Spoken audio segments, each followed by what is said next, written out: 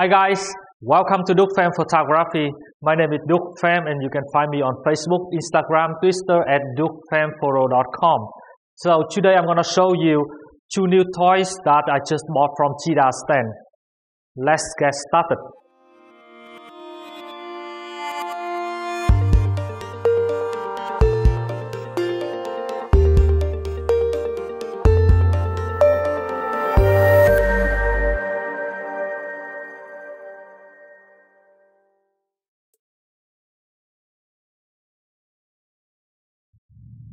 The first one that I want to show you is the Cheetah Quick SoupBowl 26. You know what? When I first got it out of the box, I was really surprised because it comes with a new case. You want to see here? This is a new case. It's awesome.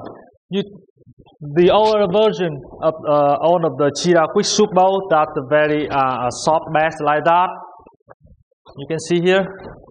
And the new one with the zipper on the side like that, and the shoulder strap that you can carry on the location very easy like this, or you can adjust it longer and put it on the shoulder like this. Let's open it. Oh, I like to open on the side like that with the zipper. Yeah, like usually it comes with this is the grid, and I think this is a diffuser. Okay, and here that the 26 itself. Okay, like all of the other quick SoupBowl version. This is very quick setup that you just pull this in the middle like that, and then bam, it's done. Oh my God, I like this side a lot. It comes with the beauty disc placed in the middle right here. So basically, it works just like the beauty disc, but it's with the shape you can see on the side like that. It's deeper than the regular beauty disc. And with this side, I think it's very easy for you to carry and set up on location. To me, I can use, I think I'm going to use this one and the Max 20. The Max 20 with me on location. This one I can go very close to the subject.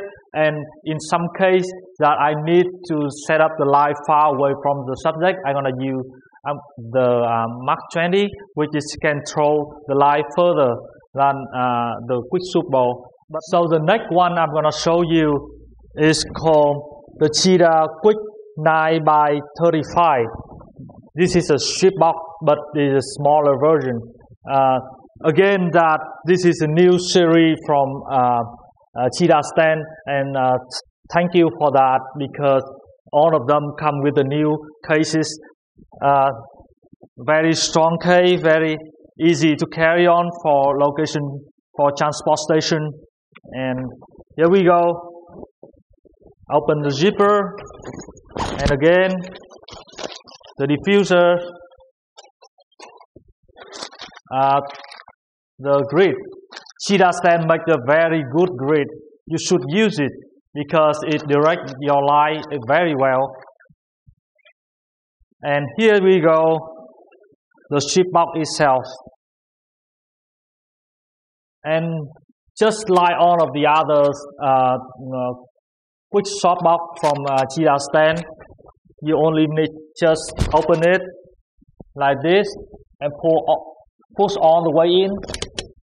And lock it, and boom, just take a couple of seconds to set it up, right? And then you can put the diffuser, the grid on the front, like this one. Okay, this comes with the two diffuser, the internal one and the external one, right here. Okay, I had the biggest version of the Quick SoupBowl, which is the Quick 12x55 right here. And this is a smaller one. Why do I need a smaller one? Why not the big one? I usually say the bigger the better for the light, for the soft. But Yeah, but in some cases, especially when I shoot on location, like some living room, for example, we don't have that much space to set up the lights. So when we had with the smaller version of the SoupBowl, it's going to come in very handy to set up, very easy to set up. And when I shoot in the studio, sometimes I want to set up one light overhead right here for the hair light, and go all over the shoulder. But it's gonna be all the way up to the ceiling. So if I go with the big SoupBowl, sometimes it's too heavy to hold it on that position. So if I have the smaller one like this and put the grid on, I can very easy to put it on the top behind the models and create very nice lighting for the hairline and the shoulder. And yeah, that much safer than to use the bigger one. And by the way, I have the possible speed ring on this one because in my studio I use both Einstein's possible light like Einstein RLNB and also the Godox 8600.